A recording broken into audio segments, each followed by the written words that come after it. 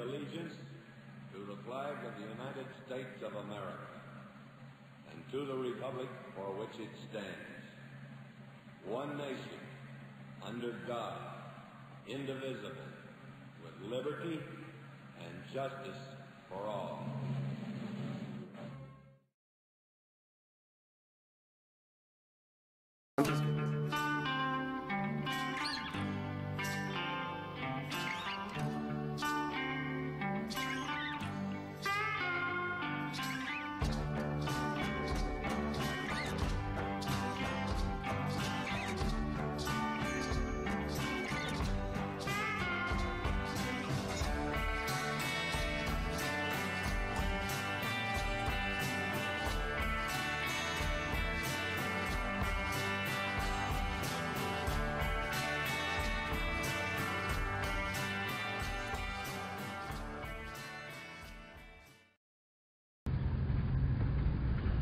Early one morning, Lewis drove his guests to the Chobe River, hoping to see elephants cross.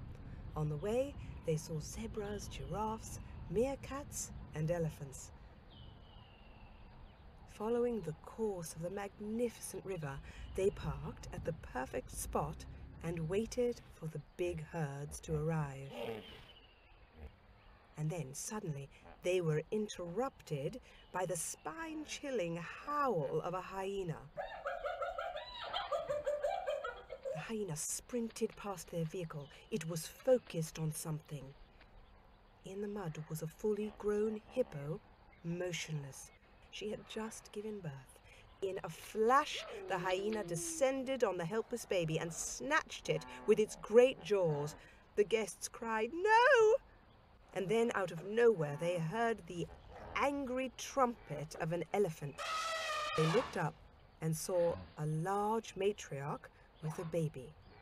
She started running, unleashing a ferocious trumpet. And with her ears pinned back and her trunk high in the air, she charged straight at the hyena. The terrified hyena dropped the baby and, in its panic to escape, drove through the hooked thorns of a woolly caper bush. The mother hippo rushed to her calf's side. Luckily, he was only missing an ear. After a brief reunion, the mother hippo and the elephant faced each other and stared deep into each other's eyes. What were they thinking? The mother elephant seemed to say, "Hamba kakutle," or "Stay well." Lewis returned to the same spot many months later and saw a mother hippo and a youngster with no right ear.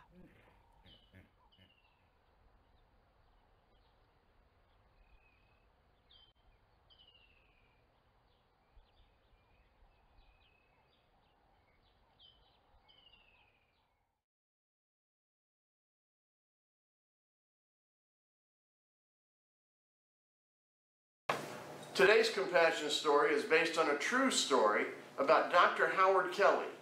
He was the founding physician of Johns Hopkins Hospital. This is called A Glass of Milk. A poor boy who was selling goods door to door to pay his way through school found he had only one thin dime left, and he was hungry. He decided he would ask for a meal at the next house. However, he lost his nerve when a lovely young woman opened the door. Instead of a meal, he asked for a drink of water. She thought he looked hungry, so she brought him a large glass of milk. He drank it slowly and then asked, "How much do I owe you?" "You don't owe me anything," she replied. "My mother taught us never to accept pay for a kindness." He said, "Then I thank you from the bottom of my heart," and he meant it.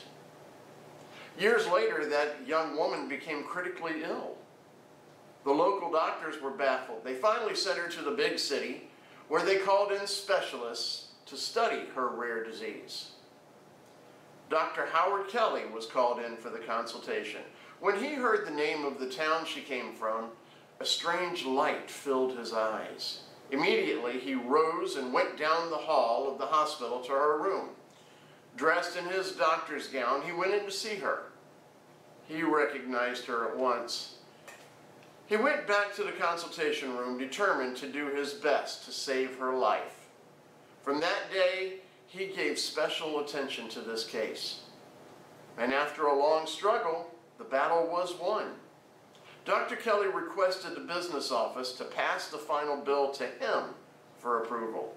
He looked at it, then wrote something on the edge of the bill, and they sent it to her room.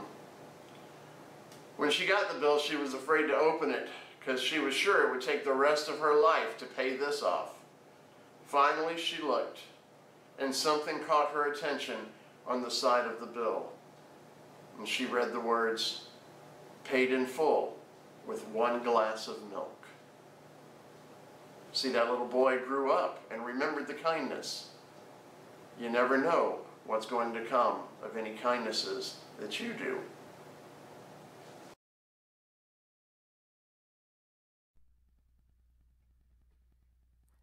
Make yourself comfortable in your seat and close your eyes.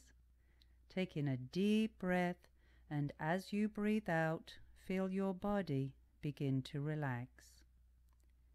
Please breathe in and out through your nose, if at all possible. With every breath, you are feeling more and more relaxed. Take in one more full, deep breath and let your shoulders drop.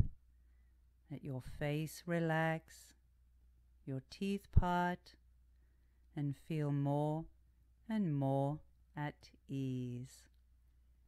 Now, I am inviting you to listen to the sound of the tick, tick of the metronome. With every tick, tick, tick, you are becoming more and more relaxed. Let your mind just drift on the sound of tick, tick, tick. Feel your mind become clear and free and light as you just listen to the tick, tick, tick of the metronome. Just let go. Enjoy the sound. Clear your mind of all thoughts and just listen. Just listen. Relax and let go and be clear, light and free.